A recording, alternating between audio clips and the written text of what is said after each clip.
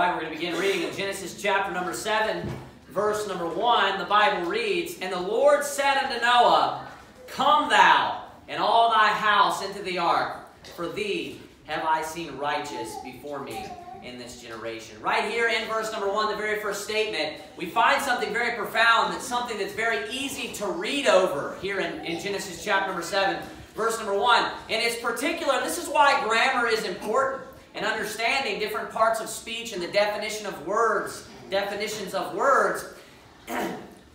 Verse number 1, one more time, God says this, "And the Lord said unto Noah, Come thou and all thy house into the ark." So that one word right there would be very easy to look over, right? If God was outside of the ark, what would God say when He's giving instructions to Noah? Go. So where does God have to be when He says, come? Inside of the ark. You know what that means is God is always there to comfort you. Who do we have? The Holy Spirit that dwells with us. So even throughout this period of time of, the flood, and I'm positive that during this period of time that Noah was frightened. And there was times when Noah was frightened, his wife was frightened, his sons were frightened, and their wives were frightened. I'm sure that there were a period of time during this where people on the ark were scared. But God was in there the entire time with them. And we can apply this to our lives as well. All the storms that we go through, all the hard times that we go through, when it's scary, you know what you have? You have the Holy Spirit there to be the comforter. You have God there with you the entire time. God never leaves us. God will never leave us nor forsake us. The Bible promises us that. There at the end of the passage, we saw this last week, but it says, "For thee," God speaking to Noah, "For thee have I seen righteous before me in this generation." And we know by looking at Hebrews chapter number 11, it's verse number 7 in particular, talks about Noah, and it tells you that he became heir of the righteousness which is by faith. So this righteousness was not a righteousness of his own works, because it tells you that he found grace in the eyes of the Lord. So he found grace in the eyes of the Lord, and God found him righteous in this generation because of his great faith, the great faith that he had. Look at verse number 2, it says, "Of every clean beast thou shalt take to thee by sevens, the male and his female, and of beasts that are not clean by two, the male and its female." Now here in verse number 2, it's something also that a lot of people kind of read over. They don't realize that Noah did not only take 2 of each animal, of all animals. He took 7 of the clean. Did you notice that? 7 of the clean animals, and then he took 2 of the unclean. So he took 7 of the clean and 2 of the unclean. And I've heard a lot of people's explanations that the 7 of the clean were brought so that they could eat the animals, for their nutrition during this period of time. I've heard that probably from 2 or 3 different people, and specifically a creationist I heard teach this one time, who should be some sort of apologist, you would think, on the Bible. But if they were to just look one chapter over, flip over one chapter, look in Genesis chapter number 8, and look in verse number 17, I believe. "Bring forth with thee every living thing that is with thee, of all flesh, both of fowl and of cattle, and of every creeping thing that creepeth upon the earth." And he says that they may breed abundantly in the earth and be fruitful and multiply in the earth. Now skip down verse 20. Yeah, I just wanted you guys to see that verse was real important. Verse 20. "And Noah builded an altar unto the Lord, and took of every clean beast and of every clean fowl, and offered burnt offerings on the altar." So you see why he kept these animals with him. And there's 5 of them, because it tells you specifically, elsewhere we read it a couple of times, and it's pretty repetitive when it talks about this, that 2 of each were specifically brought so that they could breed abundantly, so that they could multiply and replenish the earth, right? So if you think about this, it's very, very interesting that 5 of those animals only survived that flood until the very end of it. God saved those 5 animals of the clean, right? Not more than 5 animals in particular, but 5 of each kind is the specific word that the Bible uses. Not species, but kind. 5 of each kind that were clean. He saved them. It would be 10 actually of each kind. But in this case, he saves them and just till the end so that he can sacrifice them. So they're only kept throughout this period of time so that he's able to sacrifice them. So that's very interesting. God preserves them during this time, puts them on the flood, on the ark during the flood, and preserves their lives. And as soon as they get off the ark, Abraham goes and, or I'm sorry, I don't know what's going on with my mind right now. Noah goes and sacrifices them, sacrifices these animals. So that's super interesting. So it's not for nutritional purposes. It's to sacrifice the animals to God. He's like, hey, take them with you, keep them on the ark, preserve their lives, and then immediately after that, take them and sacrifice them to me. Now, we'll read more of that here in just a moment. Go back to Genesis chapter number 7. We'll read more of that in next week, actually. Go back to Genesis chapter number 7, verse number 3. We'll read verse 3 now. Of fowls also of the air by sevens, the male and the female, to keep seed alive upon the face of all the earth. For yet 7 days, and I will cause it to rain upon the earth 40 days and 40 nights. So we see that he actually tells them, 7 days prior. He tells them 7. So Noah is preparing, the ark. He's building the ark. He's getting everything ready, all the stuff that he needs to do. He's probably trying to do some planning on his own of how he's going to be doing this. God, of course, helped him. But he's preparing himself spiritually in all different types of ways. And you don't know if he's hearing from God all the time. It doesn't tell you that he is. But then God comes to him right before it and he tells him, hey, 7 days. 7 days now. So you wonder if maybe he didn't speak to him that whole period of time, right? And he comes to him in the beginning to prepare himself, but then he comes, much later, however many years later, like we looked at maybe 70 years later, 60 years later, and then he's like, hey, Noah, we got 7 days, man. Imagine that. Imagine you're waiting this period of time, years and years and years go by, decades go by. And then God comes back to you after you've built this ark, and he's like, it's time. That'd make you pretty nervous, wouldn't it? 7 days. 7 days. You better start getting the animals ready. And that's actually what he has to do right here. So he tells them right there that he's going to kill it says, every living substance is the word that God says. That I have made will I destroy from off the face of the earth. Verse 5. And Noah did according unto all that the Lord commanded him. Compare that to chapter 5, verse 22, the last verse in the last chapter that we read. Thus did Noah according to all that God commanded him. So did he. You also see similar statements about Moses in this same way. That he finished everything that God had commanded him to do when it comes to, building the Ark of the Covenant. When it comes to preparing the tabernacle and all of those things. It says, thus did Moses. We're talking about how he finished all the commandments. So you can see, the obedience. Not only the great faith that Noah had, but you also see the great obedience, the works. He also had works. Look at verse 6. And Noah was 600 years old when the flood of waters was upon the earth. And Noah went in, and his sons, and his wife, and his sons' wives with him into the ark because of the waters of the flood. Of clean beasts, and of beasts that are not clean, and of fowls, and of everything that creepeth upon the earth. He says, verse 9, there went in 2 and 2 unto Noah into the ark, the male and the female. So notice that time it says 2 and 2. That's speaking specifically about the animals that are going to be preserved in order to preserve life and to replenish the earth. It says, the male and the female as God had commanded Noah.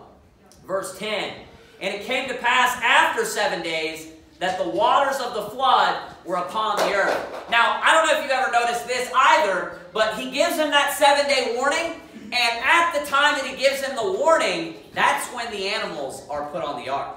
The animals are actually on the ark and waiting for 7 days. If you read that one more time, notice verse 9 and verse 10. They went in 2 and 2 unto Noah into the ark, the male and the female, as God had commanded Noah. And it came to pass after 7 days that the waters of the flood were upon the earth. So that implies that the animals were on the ark prior to that. And then it says in verse 11 that it'll tell you that this is when Noah actually boards the ark. I believe it's verse 11. In the 600th year of Noah's life, in the 2nd month, the 7th day of the month, the same day were all the fountains of the great deep broken up. And the windows of heaven, no, I'm sorry, it's verse 13. Keep reading though. And the windows of heaven were opened, and the rain was upon the earth 40 days and 40 nights. Now look at verse 13, and we're going to come back to verse 11.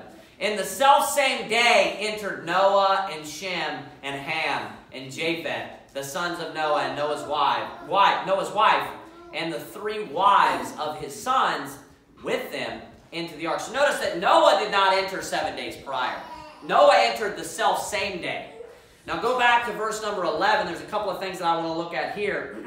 Verse number 11. In the 600th year of Noah's life, in the 2nd month, the 17th day of the month. So it gives you to the exact day. The same day were all the fountains of the great deep broken up. And then it says this, and the windows of heaven were open. I want you to turn over to Deuteronomy chapter number 8, verse number 7. Deuteronomy chapter number 8, verse number 7.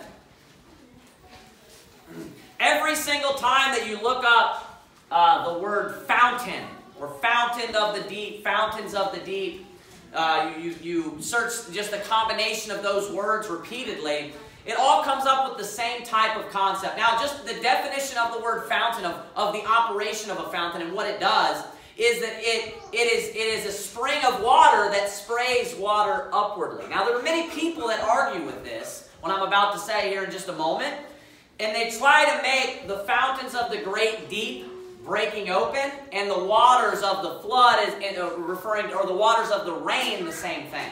When it says the windows of heaven were open and it rained, they'll try to say that that's the same thing as the fountains of the great deep. But every time you look up a fountain, let's just look at the definition of the word in the English language, fountain. It does not mean water coming downward. It always means water coming upward. That is the definition of a fountain.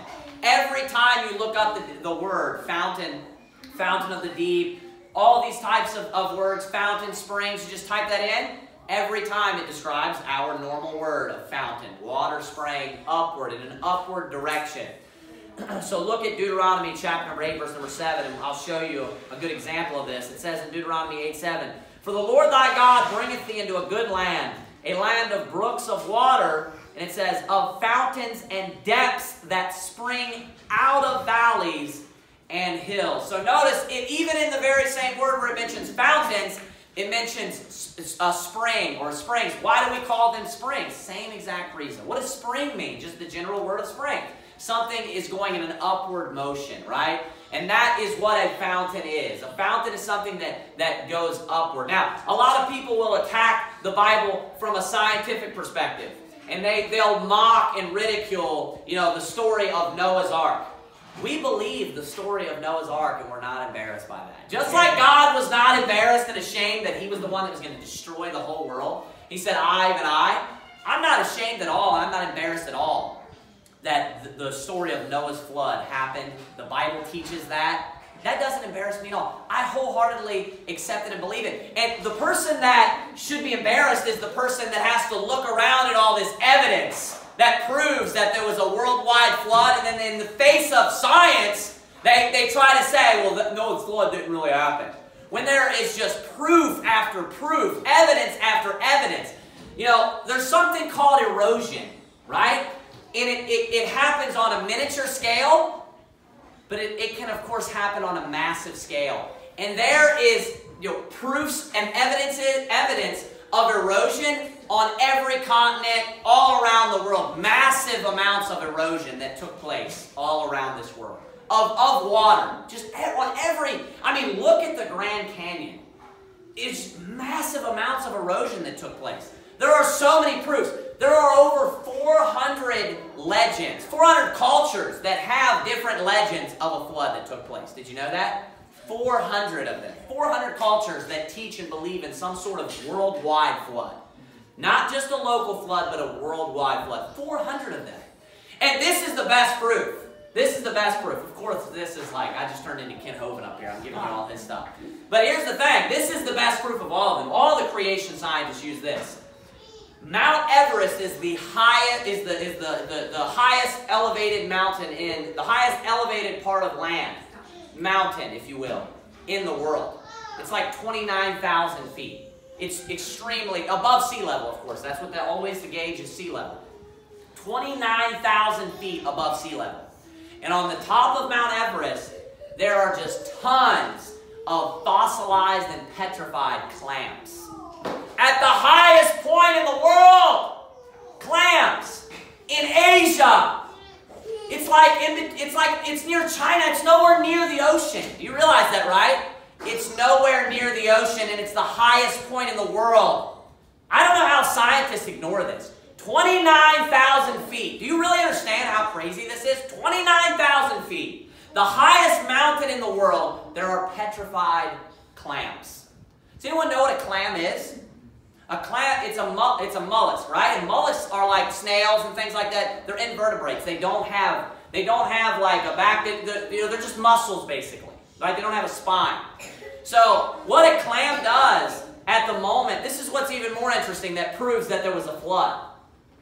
What a clam does at the moment that it dies, because it's all muscles, it relaxes and automatically opens. This is a scientific fact. All of these petrified clams are all closed. Every last one of them. Do you know the only explanation to that and the only time that that's ever observed is when they're rapidly buried. It has to be obviously rapidly buried. That's the only way that they could all die and just not open up when they die.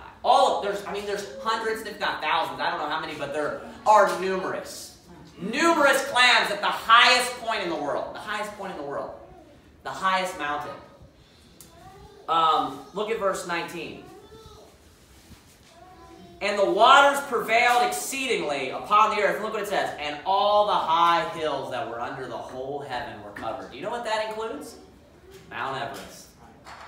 And do you know what makes perfect sense? I mean, if something like cataclysmic like that, things are being shifted around. Sediment, sand, rock, all kinds. I mean, the world is, the entire world. Imagine the tidal waves that are taking place when the whole world is covered in water.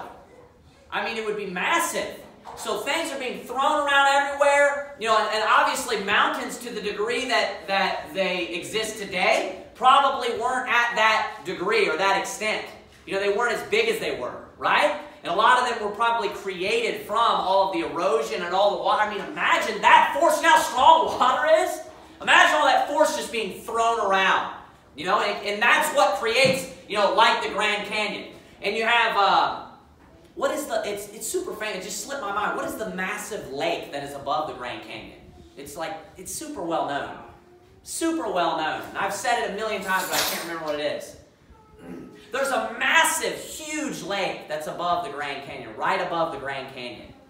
And I've noticed this is just a personal observation of my own, that you have the Grand Canyon where a lot of these erosions and formations, you know, right around the Grand Canyon where there's just this massive, you know, canyon where you can see that water cut through the earth right there. But then you know what you have just south of that as well? If you just look at a map, you have like miniature formations. You understand what I'm saying? Like in the Arizona area, like Phoenix, like it's just less, you know, less and less as you go down south from that point. So it's almost like that, the water, just like you would expect, that lake that exists up there, you know, a dam busted, whatever it may be, and cut the Grand Canyon out. But then I started thinking about when I lived in Arizona and Phoenix, that it's not like you would just cut the Grand Canyon out and then all the water is gone, right? No, a lot of it would stay there, and it would slowly, you know, be left behind.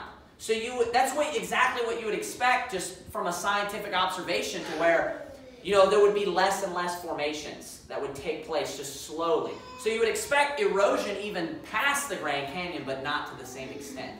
And that's what you see. What is did you look it up? It's like the Havasu. Okay, isn't there I thought there was a Grand Lake and Hopi Lake.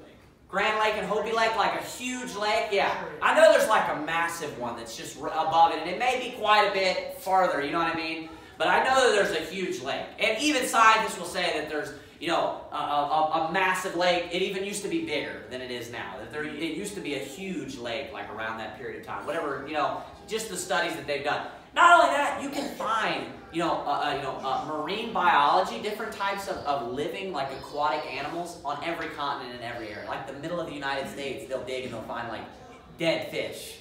In like the middle of the there's so much proof that there was a worldwide flood. You have to be an idiot to admit it. But do you know what happens? When you admit there's a worldwide flood, like, no pun intended, you just open the floodgates for the Bible to be true. Yeah. Really. Like, it's like, what else, what other, why do we have this book that they want to mock the Bible, right? But then why do we have this book that is just so accurate about all these events?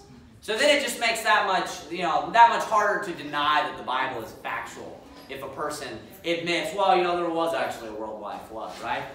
And something, another thing that atheists will say about the story, I've heard them say about the story of Noah and the ark, is they'll often make the claim like, is Noah the only one that owned a boat? Like, couldn't other people go on a boat? But here's the problem. The fountains of the great deep broke open too, buddy. So this is, imagine, massive fountains, and here's the thing too, there's also scientific proof that there are springs of water. These are secular scientists, I'm saying, believe this, and have studied this. There are springs of water in the crust of the earth, that exist in the crust of the earth, like massive amounts of water. And that's exactly what the Bible's teaching, that the fountains of the great deep broke open. Something broke open from the inside of the earth, and there was a fountain there where water was gushing out. This also explains another atheistic challenge to the Bible, because they'll talk about how when it snows or when it rains, it creates a barrier, right? A barrier around the earth, and it'll keep the heat in. That's why when it's humid, right? It's keeping all the heat in. It creates this, like cloud cover. You know what I mean? We'll make it more hot. So scientists will often say, well, if it rained enough to flood the entire earth, this is another one of their challenges to mock the Bible. If it rained enough to flood the entire earth, the heat would get to the point where it would just like boil everything, and no one would be able to exist. Yeah, there's multiple problems with that. Again, scientifically. Number one, all the formations didn't exist of the earth today. It was a lot of what the high mountains and everything were caused by the flood, number one. So it would be much easier to cover the entire earth with less water, because there aren't these huge hills and everything to cover the highest hill. Number one. And then number two, the majority of the water probably didn't come.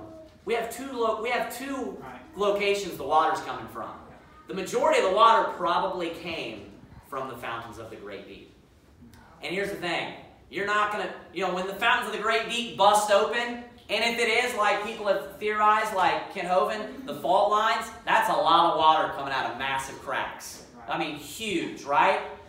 If that is it, you think you're going to have time to go get in your boat real quick? Your wooden ship that's got no top to it, or anything? You think you're going to be able to do that? Not a chance. You think you're going to be able to provide, I better go supply enough food for myself for 40 days and 40 nights. No, it's longer than 40 days and 40 nights. It tells you at the very end, it said the waters prevailed upon the earth 150 days. So it's 150 days. You think once the fountains of the great deep bust open, you're going to go get all of your family, you're going to provide or supply yourself with enough food to survive for 150 days. You see how these claims just don't work out? They make these stupid statements, and they think that they're sly. Like, didn't somebody else own a boat other than Noah? It's like, it's silliness when you really actually think it out. No, the Bible's the one that's scientific. These retarded atheists are the ones that are not scientific. Right. What they do is they turn science on its head in order to reject the Bible. That's really what they do. Right. The Bible is perfectly scientific, and all the stories make perfect sense. And actually, if you look at the Bible and the stories of the Bible, and then you look at the world around you, it explains science. It makes perfect sense with science. Look at verse number 12. We'll read it again. We believe this literally. And the rain was upon the earth 40 days and 40 nights. And the selfsame day entered Noah and Shem and Ham and Japheth, the sons of Noah, and Noah's wife, and the 3 wives of his sons with them, into the ark. They and every beast after his kind, and all the cattle after their kind, and every creeping thing that creepeth upon the earth after his kind, and every fowl after his kind, every bird of every sort. And they went in unto Noah into the ark, 2 and 2 of all flesh, wherein is the breath of life. And they that went in male and female of all flesh. And it says this, as God had commanded him. And then it says this super interesting. And the Lord shut him in. So what you have is a perfect picture of salvation. Now, they were saved physically, right? The Bible says that is a picture of the death, burial, and resurrection also of Jesus Christ. It tells you that in 1 Peter chapter number 3. So it represents, salvation. That, like I said last week, there's one door. And what did Jesus say? I am the door. By me, if any man enter in, he shall be saved. So that one door represented Jesus Christ. There was only one door. And I want you to think about this too. There was one door, and then there was a window. So you don't really have, once you're on this ark, you don't really have like an exit, like an escape chute or anything. Once you get on that ark, you're not getting out. You know what it's a perfect picture of? Not only salvation, but eternal security. Like it says right there, and the Lord shut him in. God was the one preserving them once they got on that ark. Once you're saved, God keeps you saved. That's why Jesus said, he tells you that no man is going to pluck you out of his hand. Amen. If you believe on him, you'll never perish. And he says, neither shall any man pluck them out of my hand. Even Paul talks about how, he is persuaded that whom he hath believed is able to keep him. God is the one that's keeping him. God is the one that's preserving him. You have like a perfect picture of salvation also in the sense of the Holy Spirit dwelling inside of you, and that is what seals you. And God says, come into the ark. Was God like physically dwelling in the ark? No, but he was spiritually dwelling in the ark. His spirit was in the ark, obviously. God is a spirit. So notice the Holy Spirit is inside of the ark. So it's like a picture of your body and then God dwelling inside of you. And that's what seals you. God is the one that seals you. God is the one that kept them. God is the one that keeps our salvation once we're saved. You don't need to do anything else, and it doesn't matter. Even if you wanted to be unsaved, you're already on the ark, buddy. You're not going anywhere. If you're like, man, I just want out of here, you can look around everywhere, but there's no escape chute. There's no way to get off. You're not getting out of that ark until the waters are over. We're sealed until the day of redemption. Amen. Until, the waters came down, they prevailed, but then they came down, they were abated, and then he's like, okay, now that you're in heaven, now that the waters are down, you can go. Yeah, you can fight with God even if you wanted to. No man means yourself. Pentecostals will oftentimes, when you take them to that verse, John 10:28, and I give unto them eternal life, and they shall never perish, neither shall any man pluck them out of my hand. They'll often say, like, yeah, but you can, this is a super famous statement that they say, yeah, but you can jump out of their hand, out of his hand. Have you ever heard that? Anyone ever heard them say that? That's a super famous Pentecostal statement. Super famous. So obviously someone popularized that from their movement. You're a man too, buddy. You're not getting yourself out. Noah wasn't getting out of that ark whether he wanted to get out or not. It didn't matter. It didn't matter. If he decided, like, I just want to die, like his wife is driving him crazy. No, I'm just kidding. He's like, I'm getting out of here. You're not getting out. The Lord shut him in. And you know who opened the door? He's the one that says, go. Look at, flip over. Let's look at this. Verse 15, chapter 8, verse 15. And God spake unto Noah, saying, go forth of the ark, thou and thy wife. Why is he telling him to go? Because God's obviously the one that opened the door. The same guy that shut the door is the one that opened the door. You understand what I'm saying? So, they can't open the door is the point. They needed God to shut the door. They needed God to open the door. God is the one that kept them. God is the one that preserves your salvation. Once you believe, God keeps you. Once you put your trust and faith in the Lord Jesus Christ, you're saved forever. Nothing can change that. And this is a perfect picture of eternal security. The Lord shut them in. Look at verse 17. And the flood was 40 days upon the earth, and the waters increased and bare up the ark, and it was lifted up above the earth. Verse 18, and the waters prevailed and were increased greatly upon the earth, and the ark went upon the face of the waters. And the waters prevailed exceedingly upon the earth, and all the high hills that were under the whole heaven were covered. It's a perfect picture of, like I said, the resurrection. And the Bible tells you that in 1 Peter chapter number 3, how the ark rising above the waters is a picture of the resurrection. And what do you have going on here? It says, verse 17, and the flood was 40 days upon the earth, and the waters increased. And it says this, and bare up the ark, and it was lifted up above the earth. So there's a couple of things that can symbolize. Jesus said that he was going to be lifted up.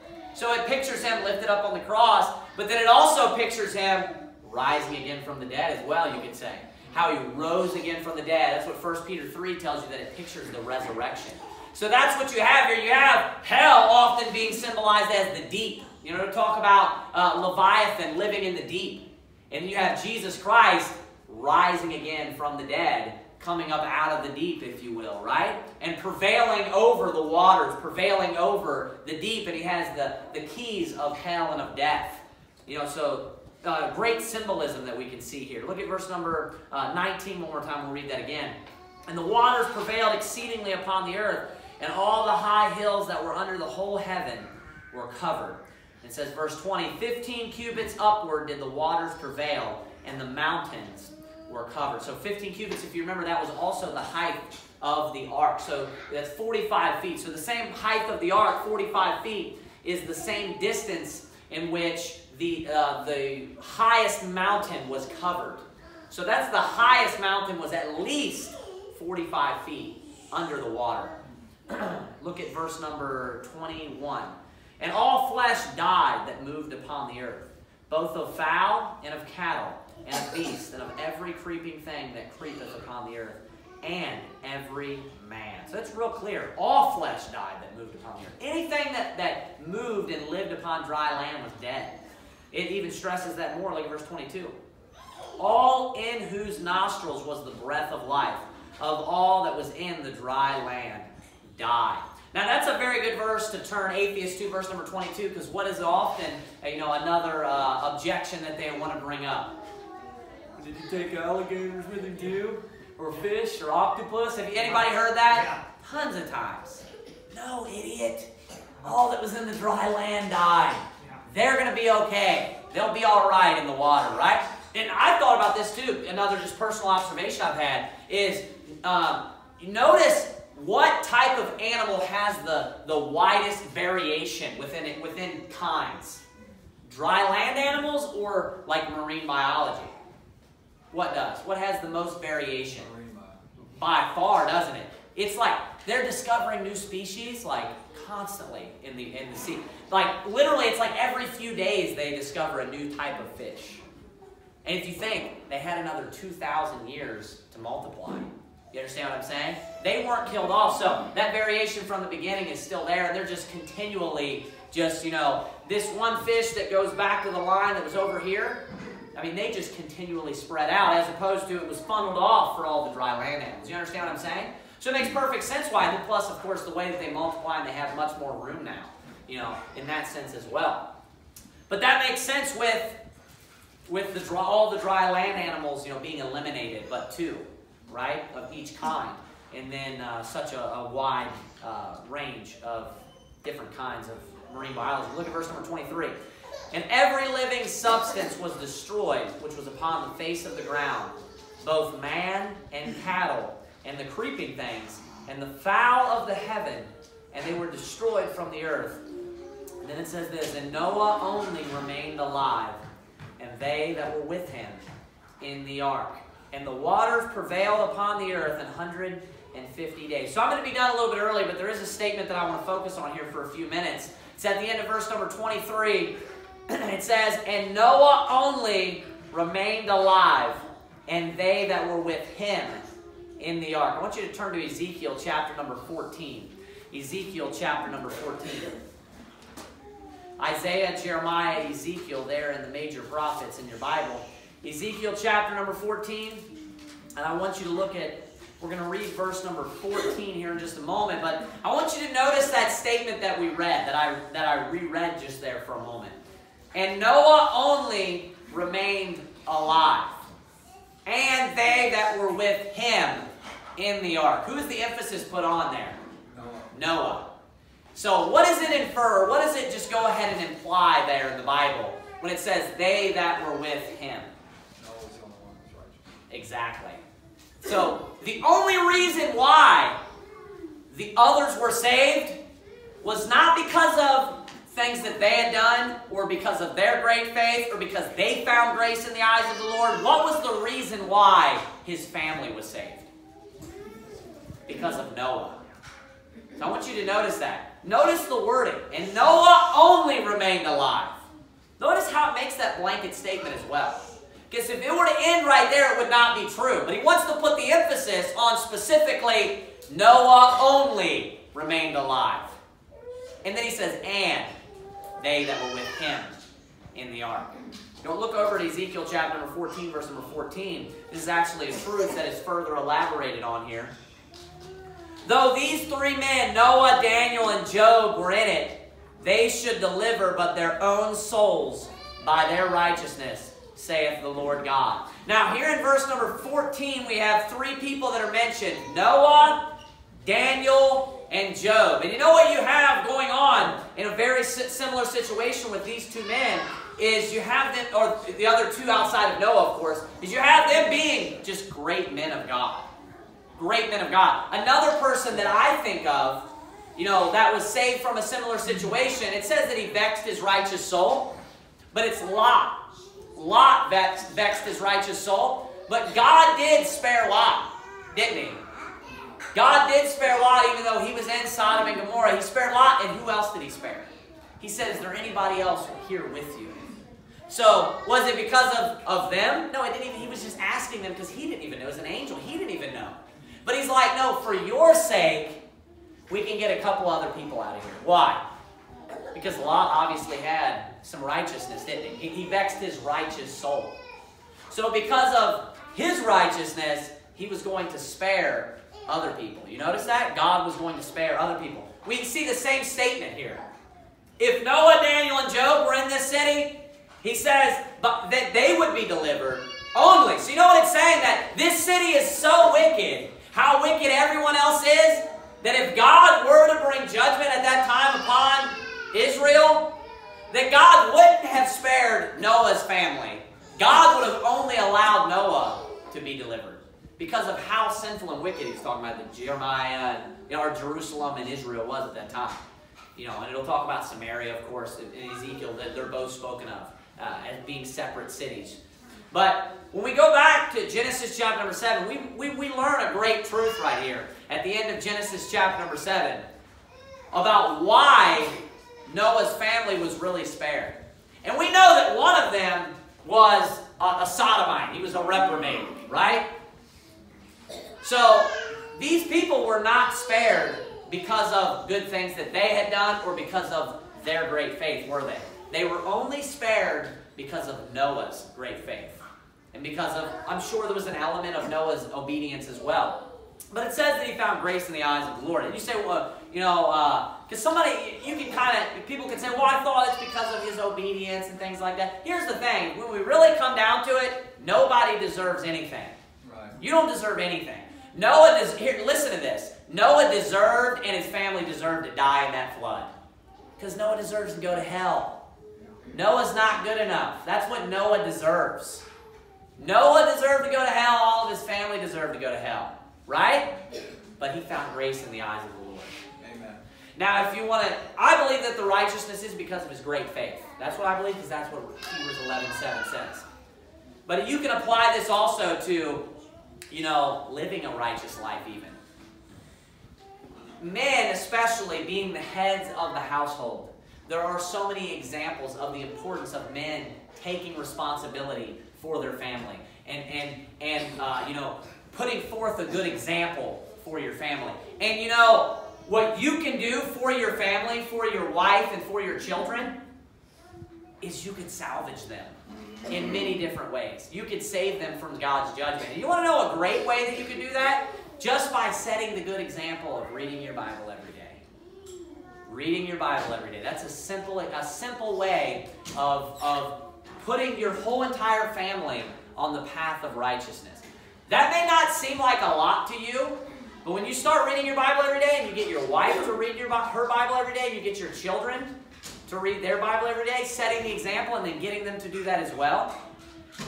Obviously, us that are Bible believers, we know that causes a dramatic change in someone's life over the course or the period of years. You don't know what type of sin that you can be saving your children from. You don't know what type of sin that you can be saving your wife from in these type of situations. But not only that, just like with Job, what did Job do? Job went and sacrificed for his children, didn't he? Job had children that, may or may not have been living the best life. But Job tried to cover for them anyways, didn't he? So when you decide, this is the point, all of that to say this, when you decide as the man of the house, or when you decide as being the leader, or when you decide as being in any sort of position of authority where people are looking up to you spiritually, that you're going to start slacking off, there's a very good chance that you're not only bringing God's wrath upon yourself, but upon other people as well. Noah's righteousness in this particular situation saved his family, his entire family, from a gruesome death. And they were enabled to live for hundreds of more years when you read about them. Have children, experience all different types of things in their life. All the other joys and blessings that come with living a long life. Living a long life is a blessing. So the fact that Noah himself lived a righteous life was not only good for Noah, but it was good for his family as well. Even if you were in a situation where your wife was disobedient and your children weren't listening to you, just by you doing that which is right might save them. I'm not talking about spiritually, but physically. God may give them maybe a few more years to live when God would want to punish them. Think about that. Maybe, let's think about this too. What if there's a man? Let's look at an extreme situation. What if there's a man who gets saved? His wife is not saved and he has 3 or 4 children. His wife is just living just a wicked life, the same life maybe that he used to live, and he got saved and then changed his life. His children are being influenced by that, and she just keeps on living that type of life, right? Well, he, for the next 10 years, continually grows, grows in grace, grows in the knowledge of the Lord, he's going to church more, he's reading his Bible more. He's just growing as a Christian, right? What if, after 10 years, God was actually going to maybe take the life of his wife? Maybe just because of her disobedience in some area, something happened, whatever it may be, that God's wrath was going to be coming down upon the family for something that she had done. Think about this. But God allowed her maybe to live a little bit longer. A little bit longer because of his righteousness. I'm just giving you a hypothetical situation. And maybe 3, 4, 5 years later, she was then receptive to the gospel. I mean, that's just a hypothetical scenario, just a hypothetical situation. But the point is, it's a fact that God will spare other people. Will spare other people because you as a leader live a righteous life. He'll spare other people that live around you. So you're not only affecting yourself, you're affecting other people too. The man that took the Babylonian garment, Achan. You know what happened? He was killed and burnt, and so were his children and his wife. After Daniel was freed from the lion's den, you know what happened? The men that accused him were taken, and you know who else? Their families were taken and thrown in there too. So you know whose fault it was? That was the reverse. That was the opposite. The leader's fault. So you can see in this case, Noah being the leader, Noah being a righteous man, how it impacted his life. And it allowed them to be the only other 7 people that were preserved in an event like this.